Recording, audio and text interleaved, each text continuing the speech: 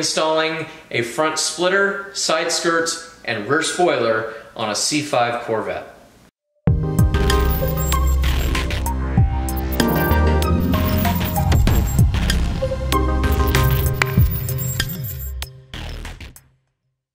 Hey everybody, welcome to the channel. My name is Scott, and today I have a special guest helping me install the parts on this C5 Corvette.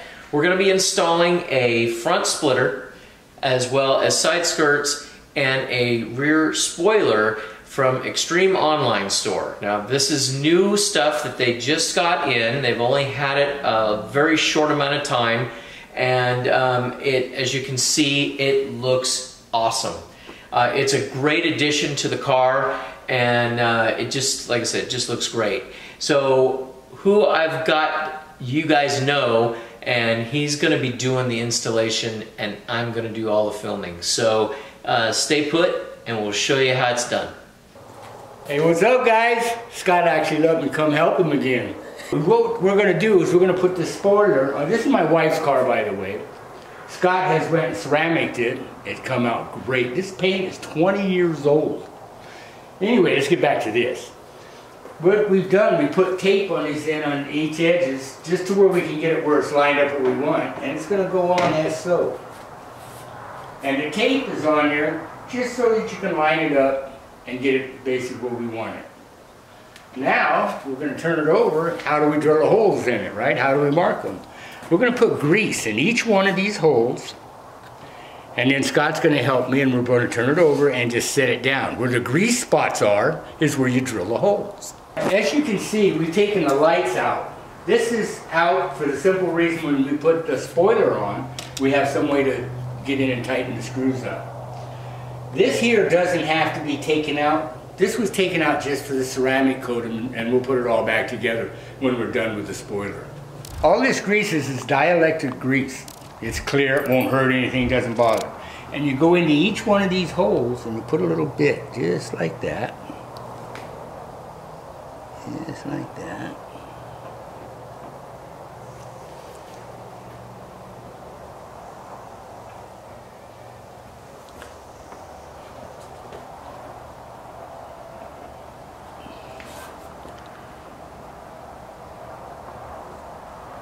All right, now with Scott's help, we're going to go over there and he's going to help me from side to side, and we're going to set that down. When we set it down, it's going to leave these little marks, and then we'll drill the holes. You drill the holes oversized a little bit because then that'll give you a little adjustment. Don't get too big to where the nuts fall through, but just big enough so you got a little adjustment to line it up on the body. Now, he's going to grab that end, I'm going to grab this end, and I'm just going to get it close to the tape, and then we just set it down, like so. Okay.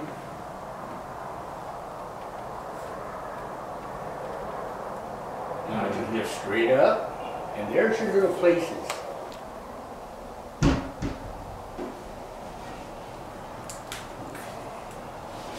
Alright, we're going to take and put this on first. It's this foam backing. It's just one-sided tape, that's exactly what it is. And we're just going to start it right about here.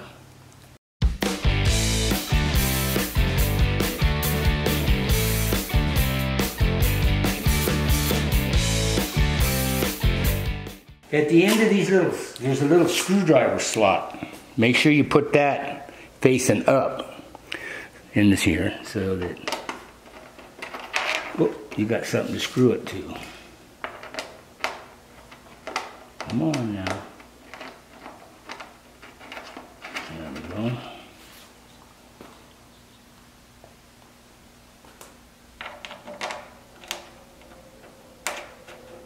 So okay, the next thing we're going to do is you got these little rubber washers. Well, they're like the neoprene. This is almost the same stuff as that. And I'm going to put them around each one of these, like so. So I know, guys, you guys haven't seen Terry a lot in any of the videos lately, and a lot of that has to do with the fact that I moved, and also that Terry has been doing a pile of stuff to his house. So as you can see, guys, we've got our marks here in the paint, and we're just going to drill a... These are just pilot holes? Yep.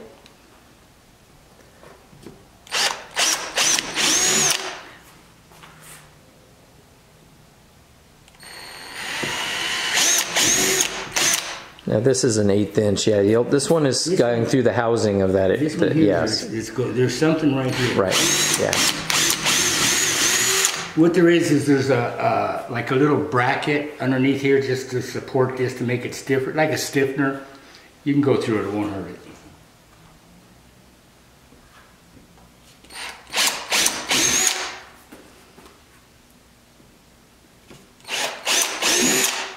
Now, let me change this. Now that was an 1/8 inch drill bit, correct? Yeah. Yeah, and this now is a 1/4. This was a 1/4. And what it is if the holes are a little off, you want them actually a little bigger. You can make them as small as you can get them, but a little bigger won't hurt it, because then it gives you a little bit of wiggle room to move things around and line them up. That's not going to work.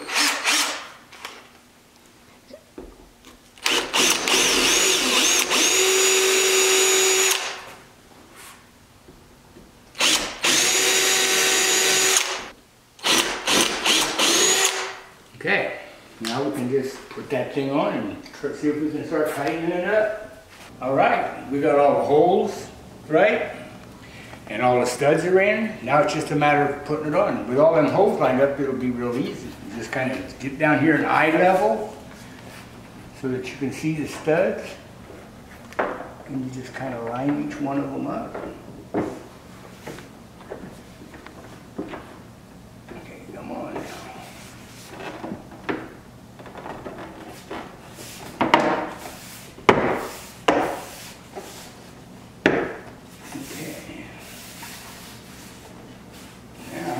Pretty nice. After I got it on here, I found out that the studs are really short. So it's what I'm going to do, no washers. I'm just going to use these. And these will act like a lock nut because they're serrated in here.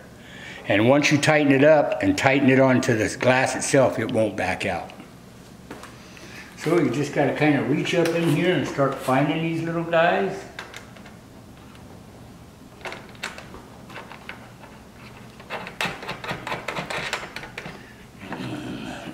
Guys, you have to do this by feel. There's no way I can get my camera up in there to show you that, but...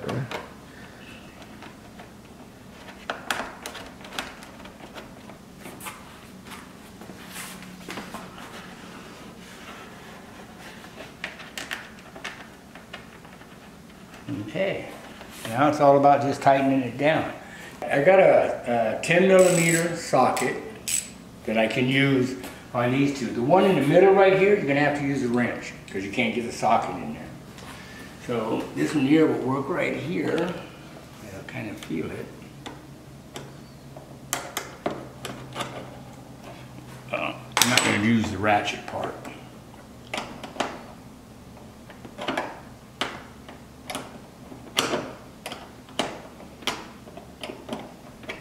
You can see it sucking down onto the bumper now. This here, don't just keep tightening, just kind of feel, you just got to snug it up. Once you feel that nut with that shredded part up in the glass, you're good to go, but just don't tighten it too tight. Now these, you can come over and find them.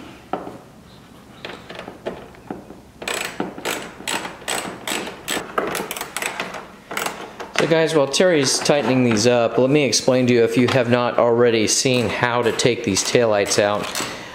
As you probably all well know, the taillight has a screw here as well as here on both taillights. But what a lot of people probably don't know is right here, this third brake light. So in order to get to that, there's two screws. They're pointed downward, and you can reach them. They're 8mm. Let me see if I can. They're 8mm screws, and you would reach through this side and or that side over there where Terry's hand's at to be able to access those screws. You'll feel the plug. You can unplug the wire from it, and you'll be able to pull it right out the back of the housing. So that way you can get to this, and you're not drilling into the third brake light when you go to drill that hole. Okay. Terry's just about done here, tightening that up. There we go. And that is pretty much it, guys. That's it for the spoiler. Yep. Besides cleaning it up. That's it. Scott's job. I know, right? So, guys, literally all you're doing now, the reason that this piece down here was out, I think Terry already said that, is because I had just got done doing a ceramic coating on this car. This has got a, this is a silver package. It's got a 5-year warranty on this.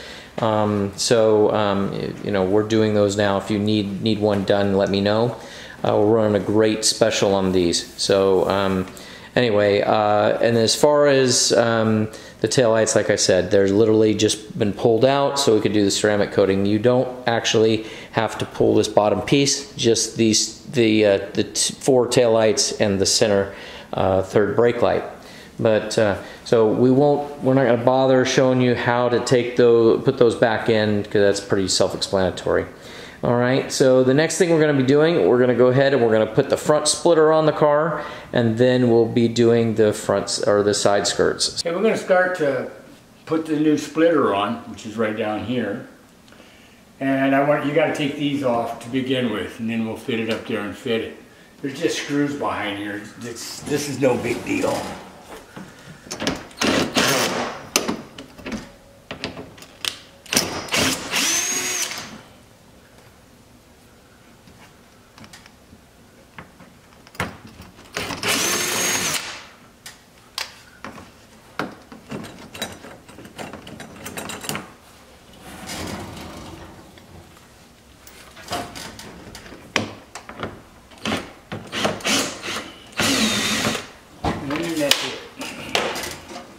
These here we'll just set aside over here for right now, out of the way. And take the other one off.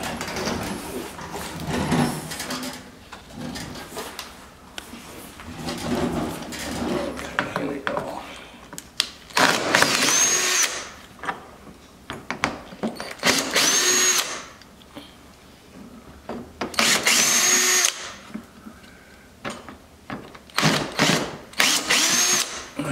All right, now once we got these little air diffusers off of there, there's 1, 2, 3, 4, 5 bolts that you have to take out. And these are 8mm screws.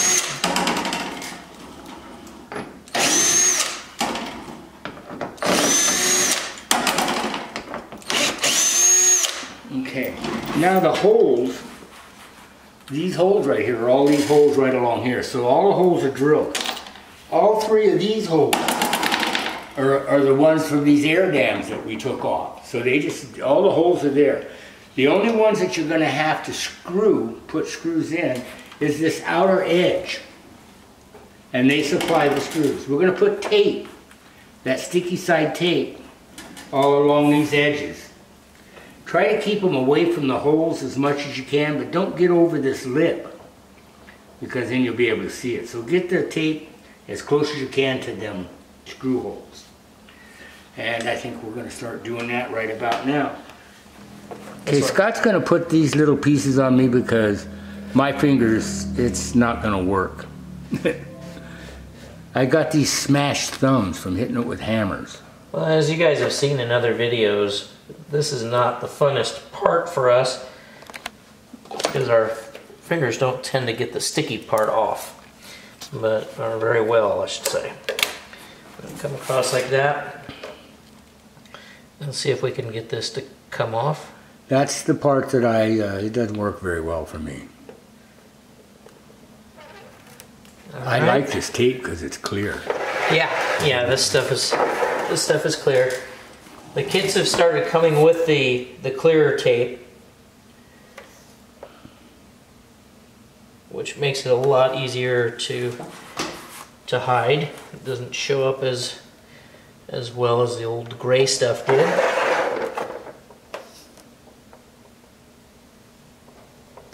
As you can see here, guys, I'm staying inboard of the outside edge here, like Terry was saying. And this way, it won't be seen. So you want to make sure that you get it in like that. I think I might have cut that just a hair too long. Cut that back just a hair.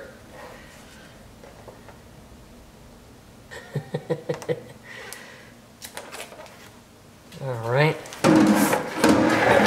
And we're on the home stretch here, guys.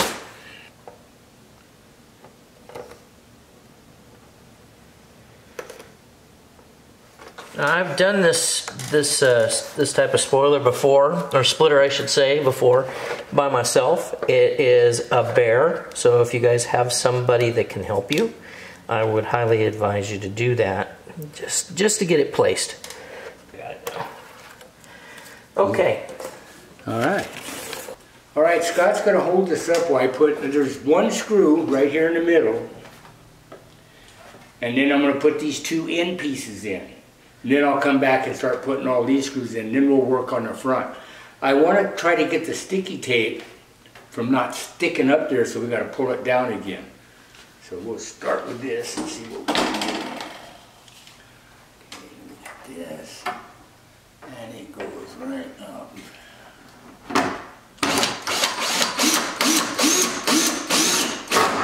Okay, now before we're going to get the outside one.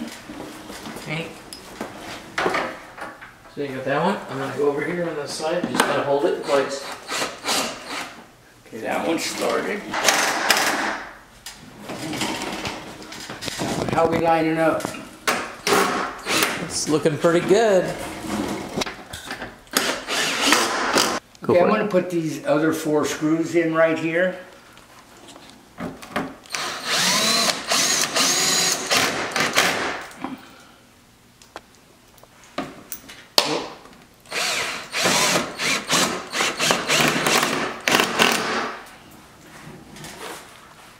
These diffusers, they're like air dams, I call them.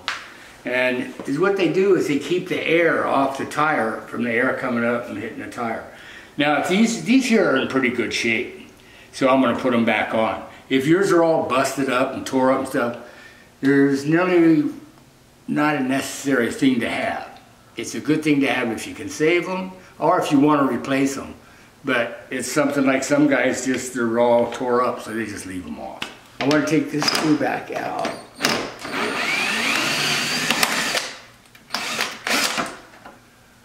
Okay, and then I want to take this and put it back up here.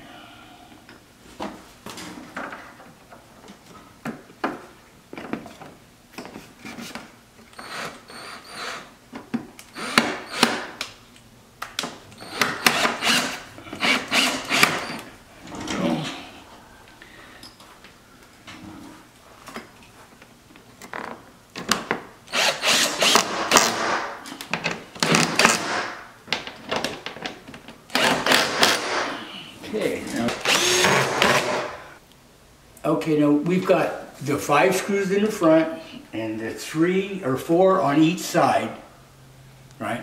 Now these ones here, there's 5 of them on each side. They're self-tapping screws, and they should just go right up in there. I want to start in the middle one, or closest to the middle, which would probably be this one right here. And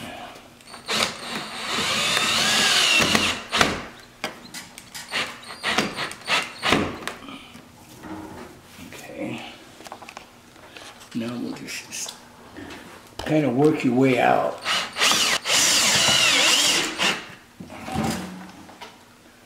Okay. One more right here.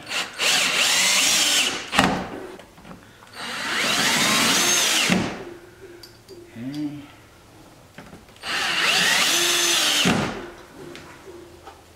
Now Terry's using screws here, but if you wanted to, you could use rivets. But these screws, they grab pretty good, so I don't think... And one more.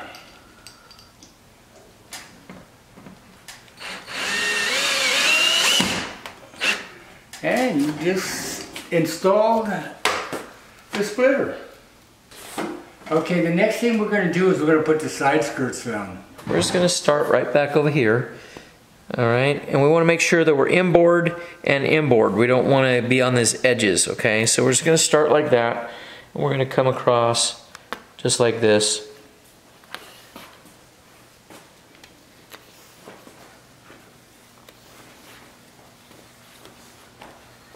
Okay, and we'll go, I guess we'll go inboard here like that. And just like this. And then we'll go ahead and we'll snip it. Okay, cool. Just like that.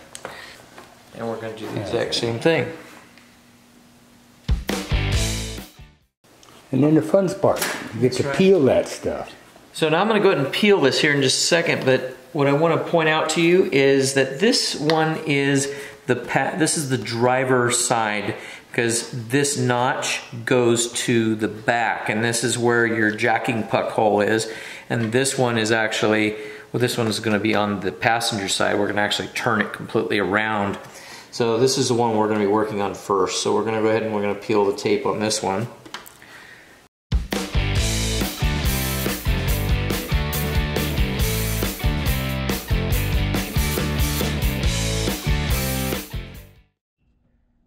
Okay, there's two screws right here. There's one right here where the door and the fender match, right here. You take that out.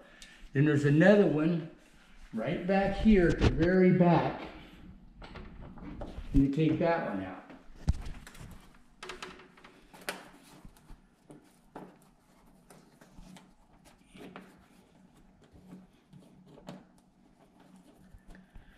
Now, should be able to take this and slide it in like that, and take and put this right here and put it back up in the fender. Or the bottom of the car. Okay, there's one. Kind of let it down, Scott. Okay. And, your jacking puck is kind of blocking it a little bit. You have to get it to line up. There you go. and get this lined up.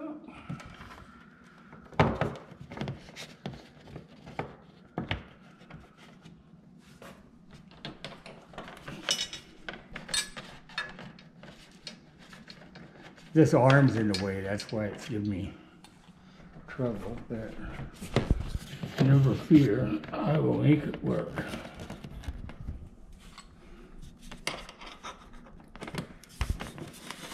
Get my hand out of your way. Your screw's kind of going in. Oh, there it's straightening out. Okay. So guys, these two screws here are basically your alignment screws. These are the only two that are in the bottom of the car already. So these are 7mm screws, and you're just gonna take those out, and they'll go in. You just tighten them up. Just so happens the way we loaded the car onto the rack, it just happens to be in the way. But if you were just jacking this up just on the floor with a floor jack, then this would not be in your way.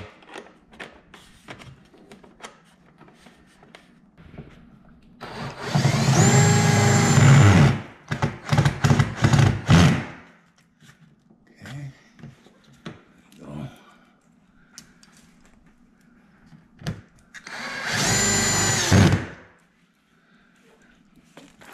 This one here is going to be one of these kind of guys, huh?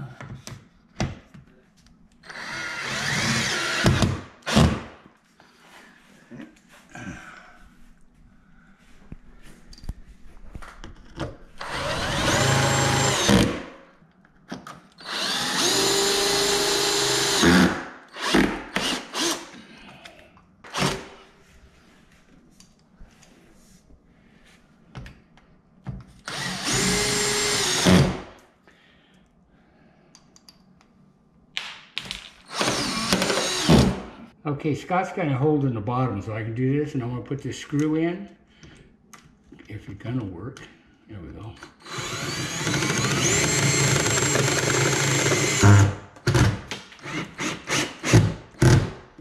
Okay. me get one more down here. How about right here? Okay, got it.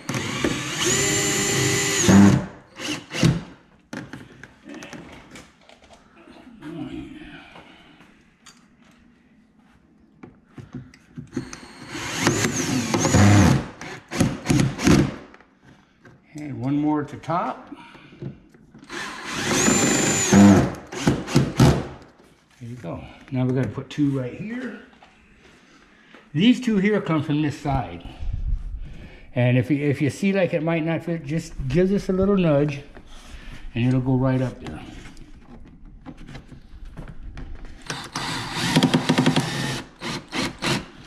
There you go. Put one more on it.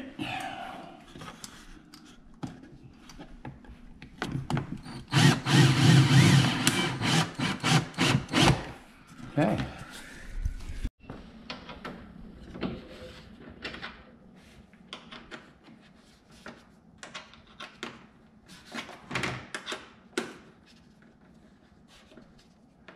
And now let's go up to the front and we'll get that one in the front. Okay. Which is, where did I put that little thing? Right here. Okay, and we're right in the door well, which was right here. And this goes up and into this.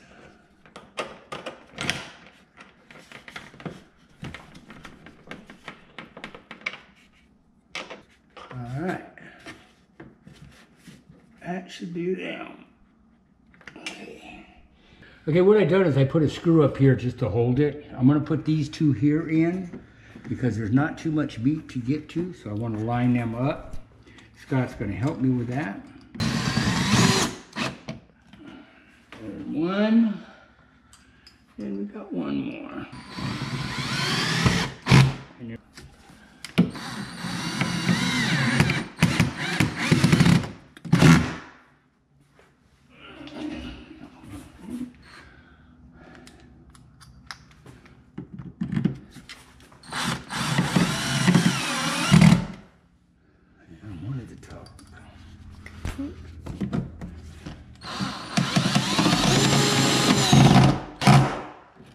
There you go. Now we're just going to go along and put the screws in all along the side here.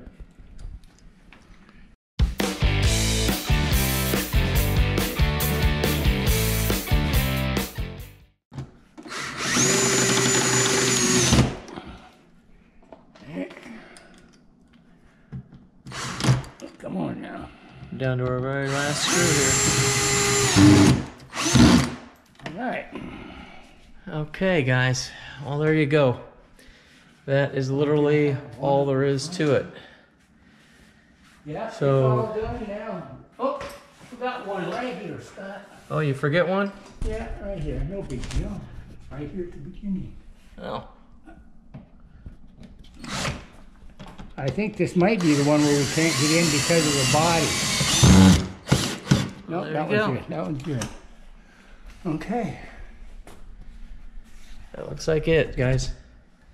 All right. So guys, hopefully you found this video helpful and informative, and if you did, you'll know exactly where to get your parts for your Corvette. So reach out to Extreme Online Store. I'm going to put that information right here on the screen. They'll be able to help you. If you are in need of getting these parts installed on your C5, reach out to me. I will be happy to help you. I'm an authorized dealer as well as installer for Extreme Online Store. So if you don't want to worry about having to have them shipped to you and then you have to get them to me, you can get a hold of me. I can order the parts in, have them ready for you when you get to our shop. So if you're interested in doing that, please let me know. I'll put my information here on the screen and we'll be happy to take care of you. So guys, if you guys have not already subscribed to the channel, please subscribe. Hopefully you enjoyed the video today. I'm so glad that Terry got to be able to come in and help me with this. This is his wife Linda's car, and we just got done doing a ceramic coat on this car.